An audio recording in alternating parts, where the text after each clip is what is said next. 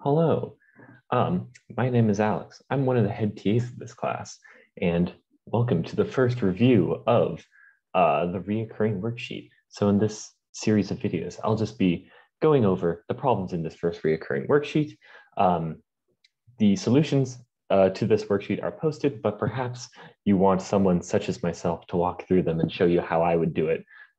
And so that's why I'm here making this video. So this is the first question of the first worksheet. So we'll just get started with it. So basically the first question, as you can see, is just giving you a class, and it's basically telling you to run some lines of code. And we're basically doing a what would Java display. We're gonna run these 2 lines of code, and then these, 7 lines of code thereafter, and you're just supposed to basically write out what would be printed. So before we actually start trying to run the code, let's actually look at the class and kind of understand what is going into the class, because you're probably new to Java. So this class basically has 3 parts to it. The first thing we're going to see is there are a number of instance variables up here. Then there's a constructor right here. And then there are some methods down here. There are 3 of them. That's how I would break this class into 3 parts. So if we look at these more specifically, we see that this is a class bear. And this class that we have on the sheet is basically going to serve as a template for bear objects. So we're going to create objects of type bear from this class. And this is basically the template. They're all going to have these same variables that we're representing. So it has 3 variables, num, mynum, and name.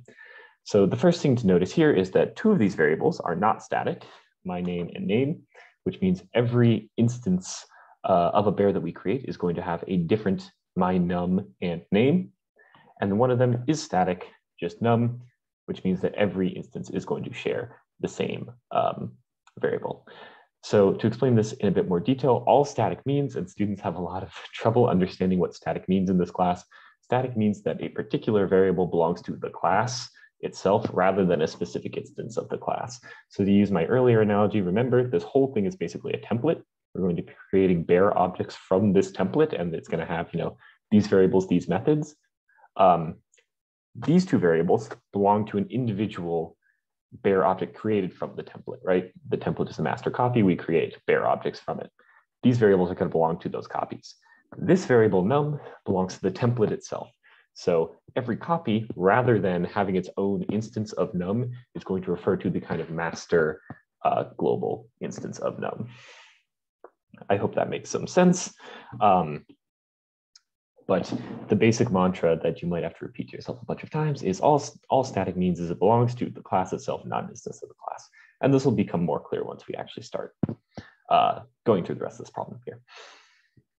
Okay, the next thing I want to do is I want to look a little bit at this constructor and just get a sense of what it's doing. I think this constructor is relatively, hopefully somewhat straightforward with what it's doing. So it basically takes an int n and a string str. And what it's going to do is it's going to assign mynum, remember one of the variables that belongs to an instance of the class, to n. It's going to assign name, another one of the variables that belongs to an instance of the class, to str. So it's just assigning these things to the other things. Right? This is very common in a constructor. We're just going to pass those variables, and we expect those variables to be stored in a particular instance. The one thing to note is that num, first of all, num is instantiated to 0 right out the gate, right in the class, as opposed to the other variables, which notice don't have any instantiation. And it's going to be incremented by 1. So if you remember, again, that num here is a static variable, it refers to its global, it belongs to the class, not an instance of class. Hopefully you can kind of see that all this is doing is it's basically keeping track of the number of times we run this constructor, and therefore it's keeping track of the number of bear objects we've created, right? Because every time you create a bear object, you're going to have to use this constructor. And every time you use this constructor, you're going to increment num by 1, since num starts at 0. Whatever num is represents the number of bears we have created, right? That's what's going on with that. Okay, then the third part, these methods. Notice that one of them is called printNum, and then 2 of them are called printinfo.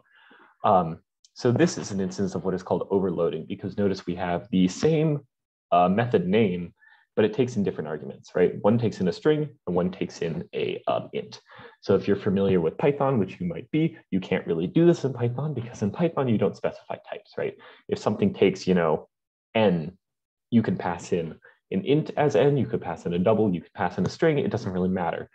Maybe the method's not designed to take a string, but you'll just get an error somewhere else. Here, if you were to call this particular print info method on a string, it would run this one. If you were to call this particular print info method and you were to pass in an int, it would call this one. And if you pass in, say, a double, it would just error because there is no method called print info that takes a double, right? So you have to be very explicit here about what you do. But it's really nice. Overloading is really, really nice in Java because it allows us to have the same method name, but use it for a different functionality, right? Which is something that like Python, for example, might not allow you to do. Okay, all of that aside, let's get to the actual meat of the problem, which is basically creating these two objects and then running all these lines of code.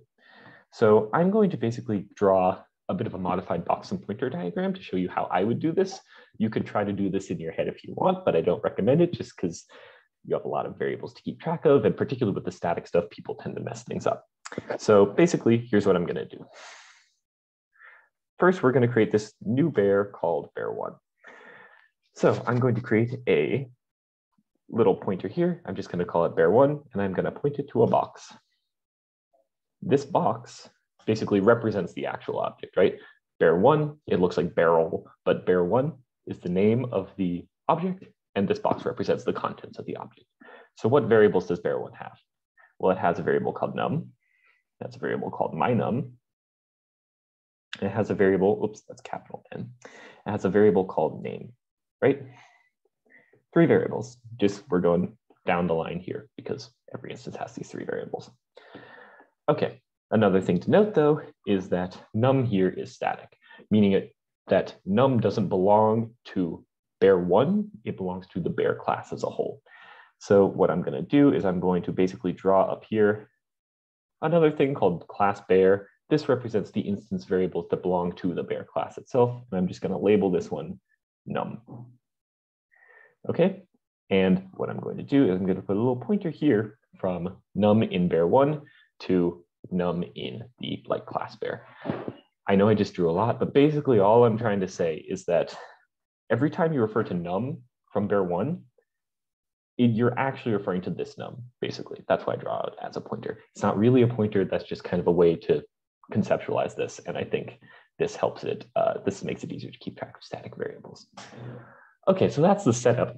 Now that we've done the setup, let's actually run this constructor, right? So this constructor is taking 2 arguments, for and oski, right?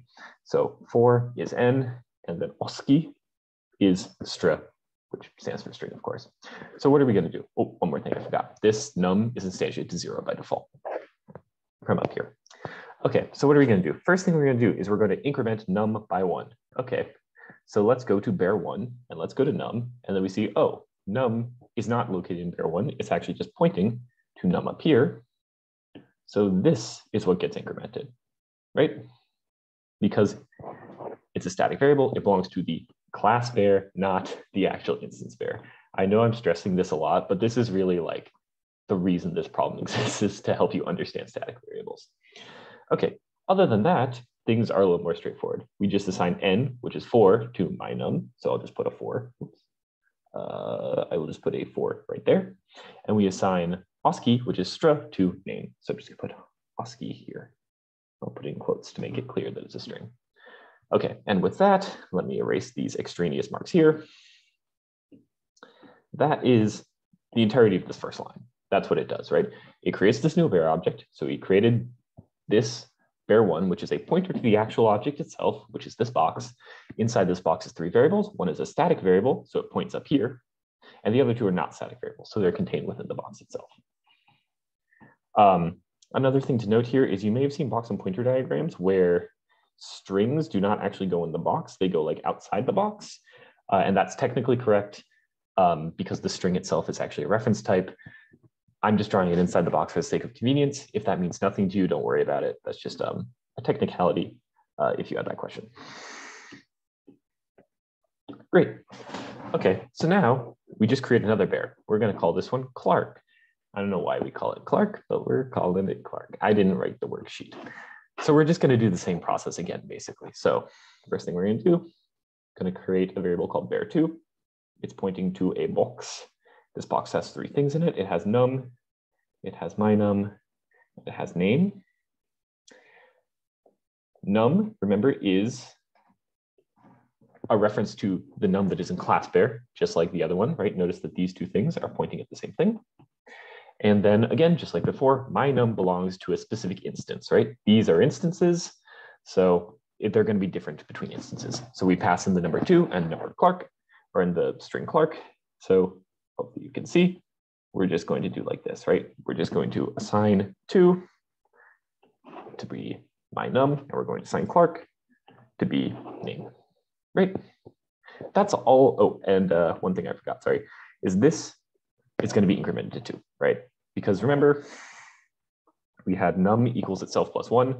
We're going to say, okay, what's num? This is num. It's a pointer to up here. So then it's going to change this one from 1 to 2, right? So notice, again, that num represents the number of times we've called this constructor overall, which is 2. This is really all of the setup of this problem. And now we can get into the part where we actually run these lines of code down here and do the kind of what would Java display. Okay, first thing we're going to do is we're going to print out bear2.num. So now that we have everything set up, it's pretty easy to read these numbers off. So bear2.num, bear2 is here, num points up to here. So we just print this number. We just print the number 2. That's what that line prints. Right? Now what we're going to do is we're going to see bear2.num is going to equal itself minus 1. So again, we go to bear2, we go to num, which is really this num up here, and we subtract 1 from it. So now it's just 1. Keep in mind, this is the same num that bear1 is pointing at. So if we called, for example, if we said bear1.num equals itself minus 1, we would do the exact same thing. And if we called bear with an uppercase B, .num minus 1, it would do the exact same thing because they're all pointing to basically this variable, right? There are 3 ways to get to this variable: through the class directly or through any of the instances. Great, that doesn't print anything though, it just changes the number. So now we print bear1.num. What is bear1.num? Well, this is actually what I just said.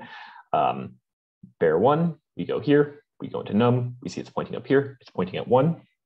It was 2 just a minute ago, but then we changed it. We decremented it to 1, and now it's 1.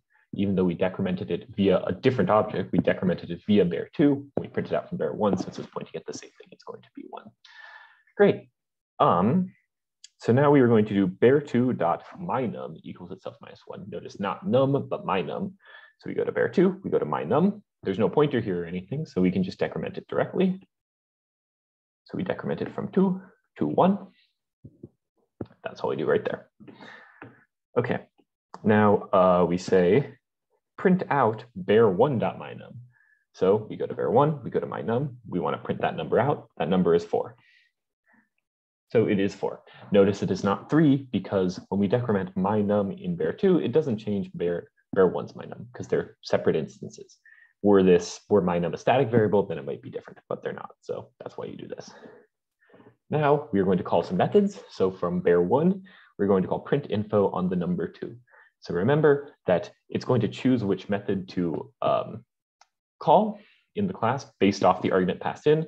So we're going to call this method basically, right? Because this is the one that takes a number because we're passing it 2. And Java knows it's a 2, right?